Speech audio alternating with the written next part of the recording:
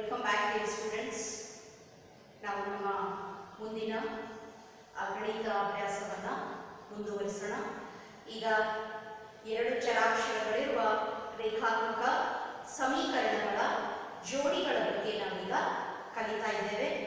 ನಾವು ನಮ್ಮ ಹಿಂದಿನ ತರಗತಿಯಲ್ಲಿ ನಾವು ರೇಖೆಗಳು ಛೇದಿಸಿದಾಗ a1 by a2 is not equal to b1 by b2, ರೇಖೆಗಳು ಸಮಾಂತರವಾದಾಗ ಹಾಗೂ ರೇಖೆಗಳು ಐಕ್ಯವಾದಾಗ ನಾವು ಆ ಸಂದರ್ಭ ಹಾಗೂ ಅವುಗಳಿಗೆ ಸಂಬಂಧಪಟ್ಟಂತ ಕೆಲವು ಅಂಶಗಳನ್ನು ನೋಡಿದ್ದೇವೆ. a1 by a2 is equal to b1 by b2 is equal to c1 by c2 ಅಂದರೆ ರೇಖೆಗಳು ಐಕ್ಯಗೊಳ್ಳುತ್ತವೆ. a1 by a2 is equal to b1 by b2 is not equal to c1 by c2 ಅಂದರೆ ರೇಖೆಗಳು ಸಮಾಂತರವಾಗಿರುತ್ತವೆ. ಹೀಗಾಗಿ ಈಗ ಇವುಗಳಿಗೆ ಸಂಬಂಧಪಟ್ಟಂತ ಅಭ್ಯಾಸ 3.2 ಇದನ್ನು ನೋಡೋಣ. ನಾವು ಪೇಜ್ ನಂಬರ್ 78 ಅಭ್ಯಾಸ 3.2. ಈಗ ಇದರಲ್ಲಿನ ಪ್ರಶ್ನೆಗಳು ಕ್ವೆಶ್ಚನ್ ನಂಬರ್ 1, ಅದರಲ್ಲಿ 2 ಉಪ ಪ್ರಶ್ನೆಗಳಿವೆ, 2 ಬಿಟ್ಸ್ ಇವೆ. ಫಸ್ಟ್ ಒನ್ ನಾನು ಹೇಳ್ತೀನಿ, ಅದೇ ಪ್ರಕಾರ ಎರಡನೇದನ್ನು ನೀವು ಮನೆ ಕೆಲಸ ಮಾಡಬೇಕಾಗಿ ಕೇಳ್ಕೊಳ್ತೇನೆ. ಈಗ ನೋಡಿ ಹೆಡಿಂಗ್ ಏನಿದೆ ಕ್ವೆಶ್ಚನ್ ನಂಬರ್ 1, ದಯವಿಟ್ಟು ನಿಮ್ಮ ನಿಮ್ಮ ಟೆಕ್ಸ್ಟ್ ಬುಕ್ಸ್ ಹಾಗೂ ನೋಟ್ಬುಕ್ ಅನ್ನ ತೆಗೆದುಕೊಂಡು ಕೂತ್ಕೊಳ್ರಿ. ಪೆನ್ಸಿಲ್, ಪೆನ್, ಗ್ರಾಫ್ ಬುಕ್ ಎಲ್ಲ ನಿಮ್ಮೊಟ್ಟಿಗೆ ಇರಬೇಕು. ಈಗ ಕೆಳಗೆ ನೀಡಿರುವ ಸಮಸ್ಯೆಗಳಿಗೆ ರೇಖಾತ್ಮಕ ಸಮೀಕರಣಗಳ ಜೋಡಿಗಳನ್ನು ರಚಿಸಿ ಹಾಗೂ ನಕ್ಷಾಕ್ರಮದಿಂದ ಅವುಗಳಿಗೆ ಪರಿಹಾರವನ್ನು ಕಂಡುಹಿಡಿಯಿರಿ. ರೇಖಾತ್ಮಕ ಸಮೀಕರಣಗಳನ್ನು ರಚಿಸಬೇಕು. ಆಮೇಲೆ ನಾವೇನ್ ಮಾಡಬೇಕಂದ್ರೆ ಇಲ್ಲಿ ಅದಕ್ಕೆ ನಕ್ಷೆಯನ್ನ ಬಿಡಿಸಬೇಕು. ನಾವು 3.1 ಅಲ್ಲಿ ಕೂಡ ಮಾಡಿದೀವಿ. ಈಗ ನೋಡೋಣ ಕ್ವೆಶ್ಚನ್ ನಂಬರ್ 1. 10ನೇ ತರಗತಿಯ 10 ವಿದ್ಯಾರ್ಥಿಗಳು ಗಣಿತ ರಸ ಪ್ರಶ್ನೆಯಲ್ಲಿ ಭಾಗವಹಿಸಿದರು. 10ನೇ ತರಗತಿಯ 10 ವಿದ್ಯಾರ್ಥಿಗಳು ಏನ್ ಮಾಡಿದ್ರು? ಒಂದು ಕ್ವಿಜ್ ನಲ್ಲಿ ಭಾಗವಹಿಸಿದರು. ಹುಡುಗರ ಸಂಖ್ಯೆಗಿಂತ ಹುಡುಗಿಯರ ಸಂಖ್ಯೆ 4 ಹೆಚ್ಚಾಗಿದ್ದರೆ, ಹುಡುಗರ ಸಂಖ್ಯೆ ಏನ್ ಹೇಳುತ್ತೆ ನೋಡಿ, ಹುಡುಗರ ಸಂಖ್ಯೆಗಿಂತ ಹುಡುಗಿಯರ ಸಂಖ್ಯೆಯು 4 ಹೆಚ್ಚಾಗಿದ್ದರೆ ರಸಪ್ರಶ್ನೆಯಲ್ಲಿ ಭಾಗವಹಿಸಿದ ಹುಡುಗರ ಮತ್ತು ಹುಡುಗಿಯರ ಸಂಖ್ಯೆಗಳನ್ನು ಕಂಡು ಹಿಡಿಯಿರಿ. ಈಗ ರಸಪ್ರಶ್ನೆಯಲ್ಲಿ ಭಾಗವಹಿಸಿದ ಹುಡುಗರ ಸಂಖ್ಯೆಗೆ x ಆಗಿಟ್ಕೊಳ್ಳೋಣ, ಹುಡುಗಿಯರ ಸಂಖ್ಯೆಗೆ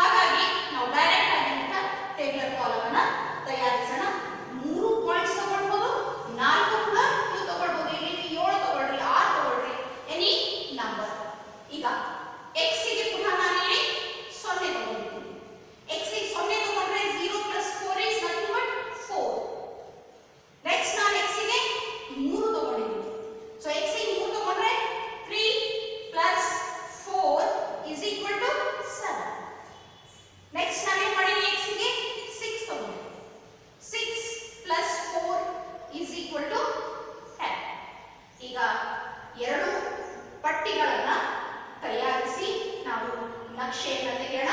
ನಕ್ಷೆ ರಚಿಸುವಾಗ x ಅಕ್ಷೆಯ ಮೇಲೆ ಎಲ್ಲಿವರೆಗೆ ನಿರ್ದೇಶಾಂಕಗಳಿವೆ, ಬಿಂದುಗಳಿವೆ, ಹಾಗೂ y ಅಕ್ಷೆಯಲ್ಲಿ ಎಷ್ಟಿದೆ ನೋಡೋಣ. x ಅಕ್ಷೆಯಲ್ಲಿ ಮ್ಯಾಕ್ಸಿಮಮ್ 2 ನೋಡಿದ್ರೆ 6 6 ಇದೆ, y ಅಕ್ಷೆಯಲ್ಲಿ ಮ್ಯಾಕ್ಸಿಮಮ್ ನೋಡಿದ್ರೆ 10 ಇದೆ. ಹಾಗಾಗಿ ನಾವಿಲ್ಲಿ ನಕ್ಷೆ ಬಿಡಿಸುವಾಗ this is x ಋಣಾತ್ಮಕ ಸಂಖ್ಯೆ x dash, this is y and this is y dash. 0 in the right hand side positive numbers. 7 ವರೆಗಿದೆ. ನಾನು ಎಕ್ಸ್ಟ್ರಾ ತಗೊಂಡಿನಿ 1 to 8. ಈ ದೊಡ್ಡ ಗ್ರಾಫ್ ಶೀಟ್ ನಲ್ಲಿ ನೀವು ಇನ್ನೂ ಜಾಸ್ತಿ ತಗೊಳ್ಬಹುದು. ಈ ಕಡೆ ನೆಗೆಟಿವ್ ನಂಬರ್ಸ್ -1 ಒಂದೊಂದು ಸೆಂಟಿಮೀಟರ್ಗೆ ಒಂದೊಂದು ಮೂಲಮಾನವಾಗಿ ತಗೊಂಡಿದ್ದೀನಿ. y ಅಕ್ಷೆಯಲ್ಲಿ ನಂಬರ್ಸ್, ದೆನ್ ಪ್ಲಸ್ ಧನಾತ್ಮಕ ಸಂಖ್ಯೆಗಳು, ಕೆಳಗಡೆ y ಡ್ಯಾಶ್ ಇವು ಋಣಾತ್ಮಕ ಸಂಖ್ಯೆಗಳು -1 -2 -3 -4 ಎಂಬುದಾಗಿ. ಈಗ ಮೊದಲನೇ ಪಟ್ಟಿಯನ್ನ ನೋಡೋಣ. ಫಸ್ಟ್ ಒನ್, ಮೊದಲನೇ ಪಟ್ಟಿ ಏನಿದೆ, x 0 ಇದ್ದಾಗ y 10. ಈ ಪಟ್ಟಿ x 0 ಇದ್ದಾಗ y 10, x 0 y 10. 10ರ ಮೇಲೇನೆ ಅದೇ ರೇಖೆಯ ಮೇಲೆ 0 ಅಂದಾಗ that point lies on y axis. ಅದರ ಮೇಲೆ x ಗೆ 3 ಕೊಡೋಣ. x 3 ಇದ್ರೆ y 7 3 ಲೈನ್ ಗೆ ಹೋಗಿ 7 ಗೆ ಮಾರ್ಕ್ ಮಾಡೋಣ. x 5 ಇದ್ದಾಗ y ಕೂಡ 5. ಸೊ ಈಗ ಇಲ್ಲಿ ನಾವು ಮೂರು ಬಿಂದುಗಳನ್ನು ಸೇರಿಸಿ ರೇಖೆಯನ್ನ ಗಮನಿಸೋಣ. ನಂತರ ಎರಡನೇ ಪಟ್ಟಿಯಲ್ಲಿ x 0 y 4 same, x 0 y 4. then x 3 ತಗೊಂಡಿದ್ದೀನಿ ನಾನು. x 3 ತಗೊಂಡ್ರೆ y is 7 ಸೇಮ್, ಅಲ್ಲೂ ಒಂದು ಇಲ್ಲೂ ಒಂದು ಸಾಮಾನ್ಯ ಬಿಂದು. ನಂತರ x ಇಂದ ತಗೊಂಡಿದ್ದೀನಿ 6, x 6 ಆದ್ರೆ y 10. ಸೊ 4 7 and 10 ಅಷ್ಟು ಬಿಂದುಗಳನ್ನು ಸೇರಿಸಿ ನಾವು ನಕ್ಷೆಯನ್ನ ರಚಿಸಿದ್ರೆ 2 ಸರಳ ರೇಖೆಗಳು ಒಂದು ಬಿಂದುವಿನಲ್ಲಿ ಛೇದಿಸ್ತಾ ಇದೆ. ಅದನ್ನ ಡಾಟೆಡ್ ಲೈನ್ಸ್ ಅಪೂರ್ಣ ಗೆರೆಗಳಿಂದ ಎಲ್ಲಿ ಛೇದಿಸ್ತಾ ಇದೆ, y 7 x 3. ಆದ್ದರಿಂದ ಇಲ್ಲಿ x is equal to 3, y is equal to 7. ಅಂದರೆ ಹುಡುಗರ ಸಂಖ್ಯೆ 3 ಆಗಿದೆ ಹಾಗೂ ಹುಡುಗಿಯರ ಸಂಖ್ಯೆ 7 ಆಗಿದೆ. 2 ಸೇರಿಸಿದ್ರೆ 10. ಮಕ್ಕಳೇ, ಈಗ ಈ ವಿಷಯ ನಿಮಗೆ ಅರ್ಥ ಆಗಿರಬಹುದು ಅಂತ ಆಶಿಸ್ತೀನಿ. ಇದನ್ನ ದಯವಿಟ್ಟು 2-3 ಸಾರಿ ಬರೆದು ಲೆಕ್ಕವನ್ನ ಪ್ರಾಕ್ಟೀಸ್ ಮಾಡಿ. ನಕ್ಷೆ ಪುನಃ ಹೇಳ್ತೀನಿ.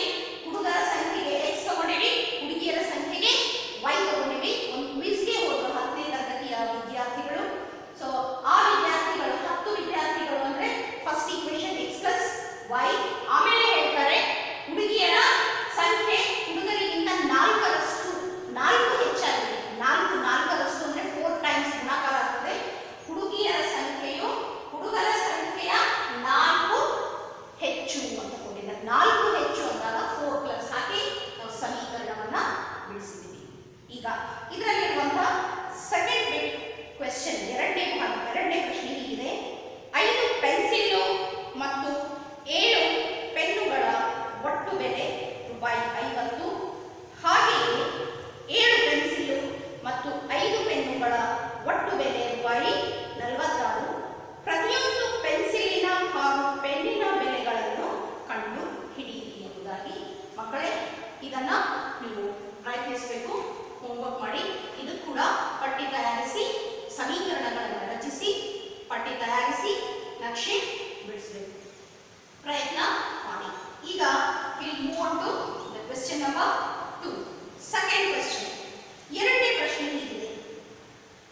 a1 by a2, b1 by b2 ಮತ್ತು c1 by c2 ಅನುಪಾತಗಳನ್ನು ಹೋಲಿಸುವ ಮೂಲಕ ಕೆಳಗಿನ ರೇಖಾತ್ಮಕ ಸಮೀಕರಣಗಳ ಜೋಡಿಗಳನ್ನು ಪ್ರತಿನಿಧಿಸುವ ಸರಳ ರೇಖೆಗಳು ಒಂದು ಬಿಂದುವಿನಲ್ಲಿ ಛೇದಿಸುತ್ತವೆಯೇ, ಸಮಾಂತರವಾಗಿದೆಯೇ ಅಥವಾ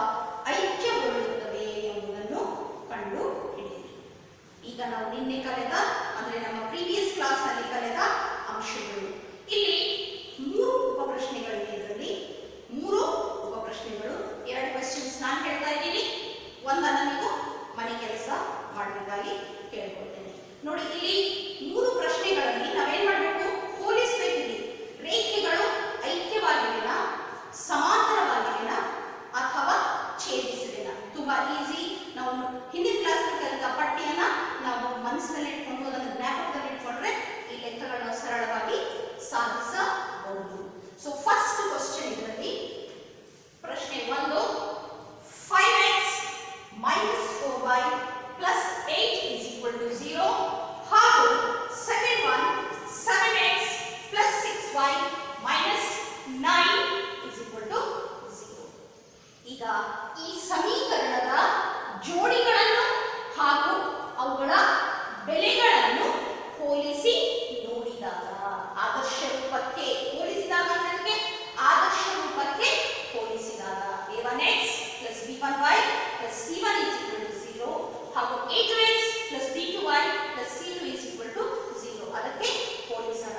ಸೊ ಈಗ ಸಮೀಕರಣ equation 1 and equation 2 ನೋಡಿ, ನಿಮಗಿದು a1 x ನ ಸಹಗುಣಕ 5, b1 y ನ ಸಹಗುಣಕ -4, c1 is 8. ಅದೇ ರೀತಿ a1 ಮತ್ತು a2 is 7, b2 is y ನ ಸಹಗುಣಕ 6, ಆಮೇಲೆ c2 is -9.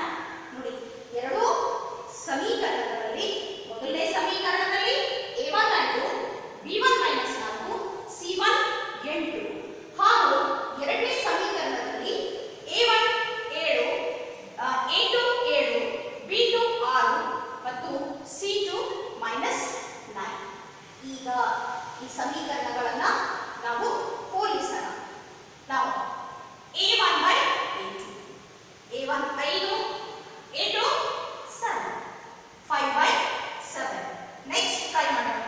b1 by b2, b1 is -4 and b2 is 6, ಕಟ್ತಾ ಹೋದ್ರೆ -2 by 3. ಈಗ ನೋಡಿ, a1 by a2 ನ ಬೆಲೆ ಅನುಪಾತ b1 by b2 ನ ಅನುಪಾತಕ್ಕೆ ಸಮ ಇಲ್ಲ. ಆದ್ದರಿಂದ a1 by a2 ಅಸಮ b1 by b2. ಅಂದರೆ that is 5 by 7 is not equal to -2 by 3. ನೋಡಿ, ಈಗ ನೀವು ಹೇಳ್ಬೋದು ಮೂರು ಕಂಡೀಷನ್ಸ್ ನಲ್ಲಿ first condition a1 by a2, if a1 by a2 is not equal to b1 by b2, then ಆ ರೇಖೆಗಳು ಹೇಗೆ ಅಂಥ ರೇಖೆಗಳು ಸಮೀಕರಣ 1 ಮತ್ತು 2ರಲ್ಲಿ ಎರಡು ಸರಳ ರೇಖೆಗಳು ಪರಸ್ಪರ ಛೇದಿಸುವ ರೇಖೆಗಳು. ನೋಡಿ, ಇಲ್ಲಿ ಛೇದಿಸಿರಲ್ಲ, ಈ ರೀತಿ ಪರಸ್ಪರ ಛೇದಿಸುವ ರೇಖೆಗಳಾಗಿವೆ. ಈಗ ಇದರಲ್ಲಿ ಅರ್ಥ ಆಗಿರ್ಬೋದು ಅಂತ ಆಶಿಸ್ತೇನೆ. ತುಂಬಾ ಈಸಿ ಆಗಿದೆ.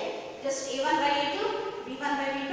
ಇಲ್ಲಿ ನಾವು a1 by a2, b1 by b2 ಗೆ ಅಸಮ ಬಂದಿರೋದ್ರಿಂದ c1 by c2 ನಾವು ಟ್ರೈ ಮಾಡಲಿಕ್ಕೆ ಹೋಗಲಿಲ್ಲ. ಯಾಕಂದ್ರೆ a1 by a2 is not equal to b1 by b2 ಅಂದ್ರೆ ಅವು ಛೇದಿಸುವ ರೇಖೆಗಳು.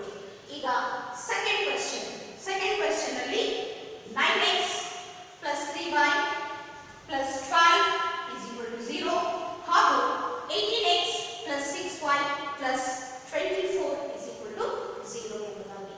ಈಗ ಪುನಃ ಸೇಮ್ ಮೆಥಡ್ ಇಲ್ಲಿ ಕೂಡ ನೀವು ಬರೆಯಬೇಕು. ಸಮೀಕರಣದ ಜೋಡಿಗಳನ್ನು ಹಾಗೂ ಅವುಗಳ ಬೆಲೆಗಳನ್ನು